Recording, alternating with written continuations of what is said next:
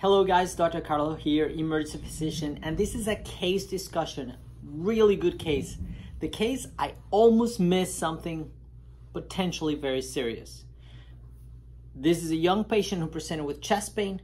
We do the workup, I'm ready to send him home with non-specific chest pain. Then he tells me about this other finding he has, and light bulb, something's wrong. Then we make the right diagnosis and we get to treat him right. If you want to learn about it and learn a lot of medicine, stay tuned because we're going to watch the EKG, the chest x-ray, the CT scan, and ultimately the treatment and management and disposition of this patient. If you enjoyed this video, please consider subscribing and hitting that bell notification so you don't miss any new episodes.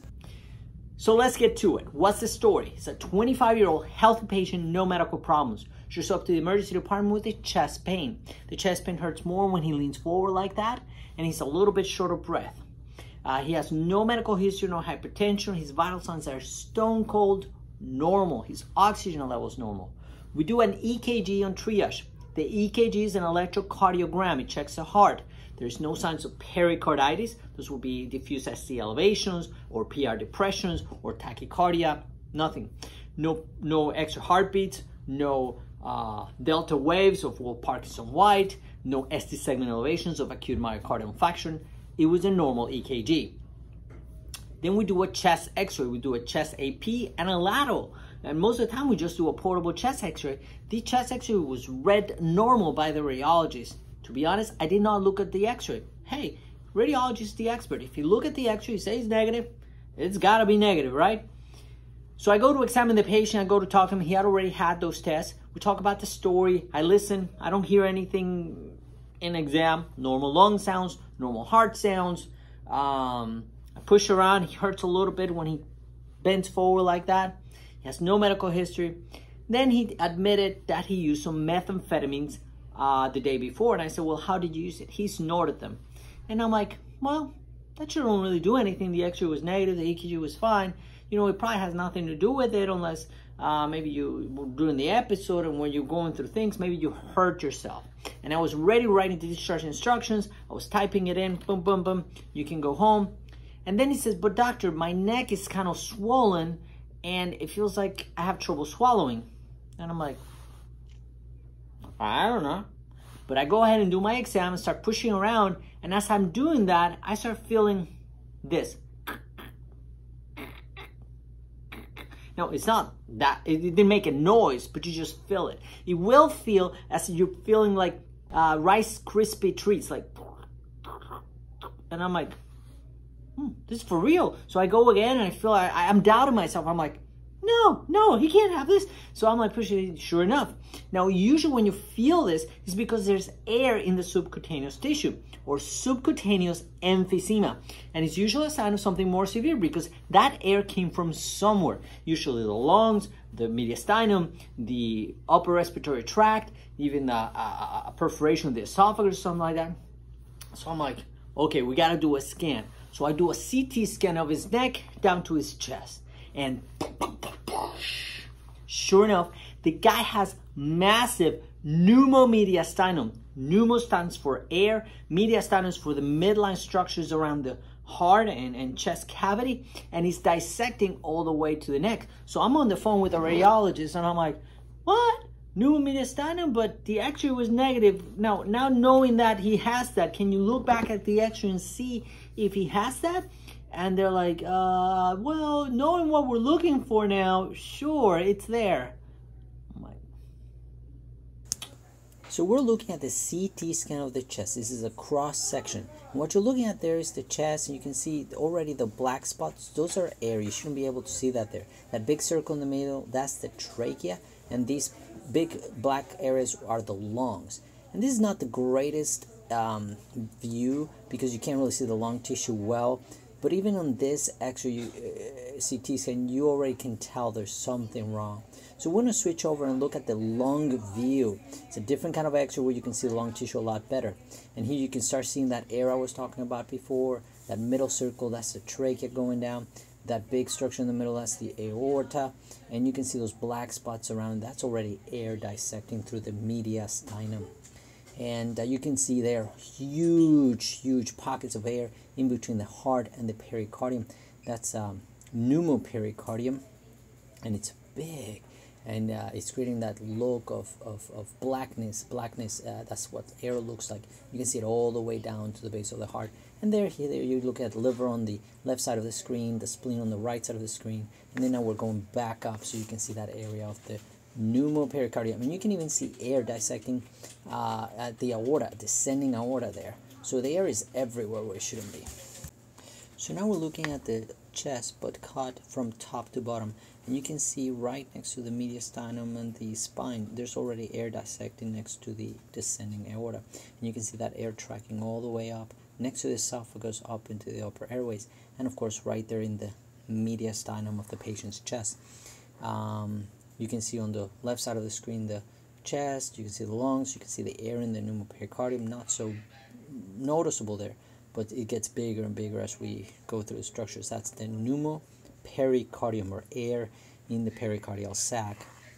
And sometimes when patients have this, they'll have something called a Hammond's crunch. Every time the heart beats, it crunches the air and it sounds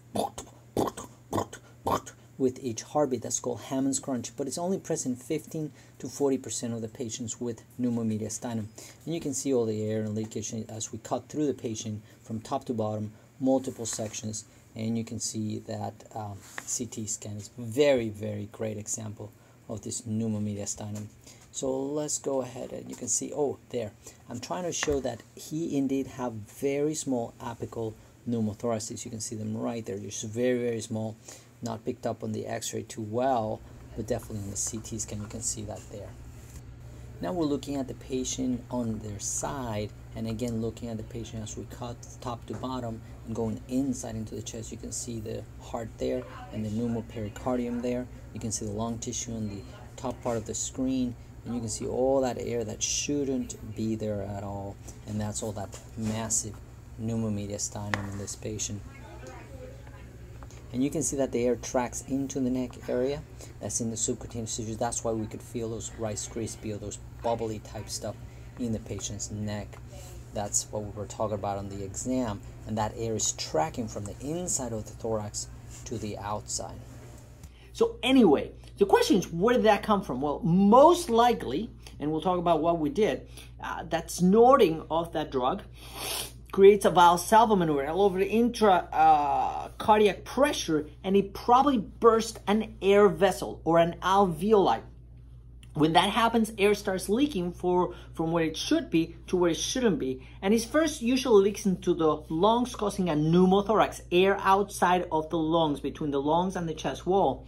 But sometimes it'll dissect through into the heart area, and then from there, as it fills up with air, it'll dissect up even into the neck and back of the ears, and sometimes it'll show up like a Michelin man. So in this particular patient, when they read the CT scan, they questioned whether or not the lower esophageal wall had a crack in it or a leak. Now, the esophagus is another place where you find air because you swallow air, right? So if you crack or broke or dissected or tore your esophagus, like from vomiting or from retching, that can lead to not just air going into the mediastinum, but gastric acids and food particles. So it causes a mediastinitis, inflammation of the mediastinum, and that's potentially serious stuff. I mean, you can get really sick from mediastinitis, create abscess and emphysema, and then, you know, cardiothoracic surgery will open up and clean you up and clean the abscess. Very serious stuff. So if he has that leak, we need to find out. So what are we going to do? So we did what is called a gastrographing swallow. Now, normally swallow studies are done with barium, a very thick liquid with metal. And when you drink it and you do an x-ray, the metal bounces against the x-ray waves and it stops it. So you can see very clearly where these metal particles in the liquid lie, and you can tell if that liquid got into a place where it shouldn't be. But in this particular patient, you don't want to throw metal into the mediastinum. You're going to make him sick. So use gastrographing, a water-soluble contrast material that still shows up in x-ray, but if it gets out into the space, it's not going to create that mediastinitis inflammation and those fragments being everywhere in the mediastinum.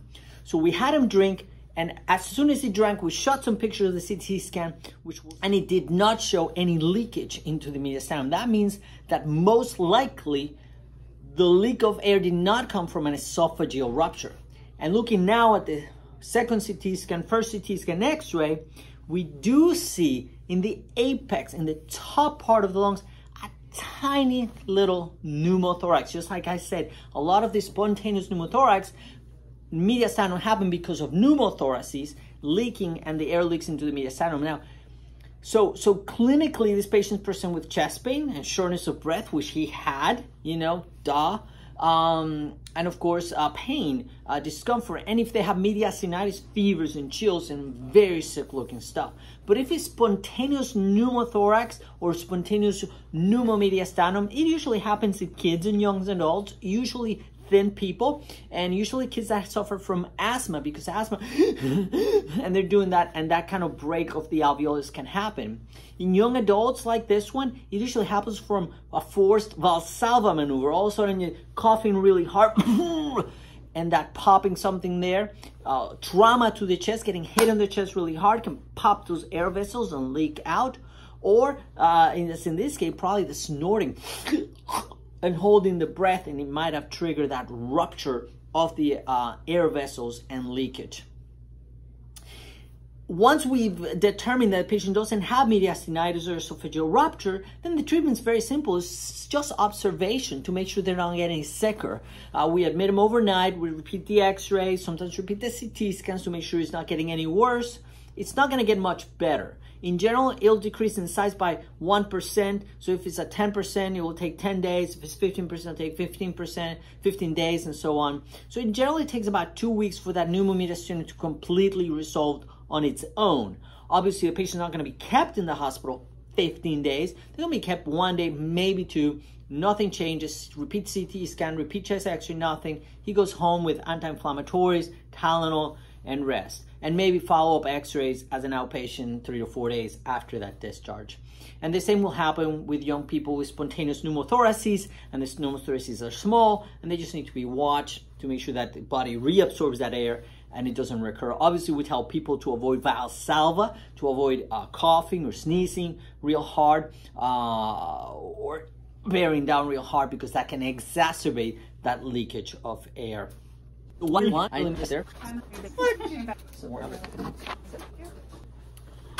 what did we learn in this video? Obviously, I nearly made a mistake, mostly because I based out of the interpretation of the radiologist, which is correct 99% of the time. But we depend on them. They're the experts in radiology. But also important there is listening to the patient. Even though I was ready to close the book on that patient and let him go, he looked good, he had normal vital signs. When he said, "Doctor, what about this other symptom?" Just take a listen and says, "Hold on a minute. Maybe I'm missing something. Let me just check this out." And then when you find the finding, following it through and diagnosing. Now, would something bad would have happened to this patient? Probably not. These pneumomediastinums, like discussed before, they resolve on their own. So he would have had pain for a week, week and a half, maybe get another x-ray. By then they don't see much of anything, and he would have been discharged home. And not even make a diagnosis. But by making the diagnosis, we make sure that we're not missing anything bad. He gets proper follow-up, he'll be monitored in the hospital, and he gets to go home, and we don't have to worry about it going home and dying or something like that. So pneumomediastinum, we talk about most commonly in young adults and people that suffer from asthma. We talk about thoracic trauma causing it. We talked about a ruptured esophagus as the major thing you need to make sure they don't have, and how to test for it, barium or gastrographing swallow test. And usually you do it as a esophagogram, but it can also be done during the contrast. Do a quick CT scan and see that there's no leakage of that contrast material. So that's it for this case. I hope you learned a lot. I certainly did. I went back and looked at the literature on it and read the follow-up care and things like that. So I learned by reviewing this. So I'm making this video. So I'm sharing the information, and we all learn together. So if you like this video, please comment. Let me know what you liked about it. Did you like the format? Did you like the discussion? Did you learn about it? Is it gonna change your practice in the future? Hopefully you will never make this mistake, and you will look for these things on the x-ray that we discussed, and you're going to be a better doctor than I was today. potentially. All right, guys, I'll let you go for now. We'll see you in the next video. Bye-bye. If you enjoyed this video, please consider subscribing and hitting that bell notification so you don't miss any new episodes.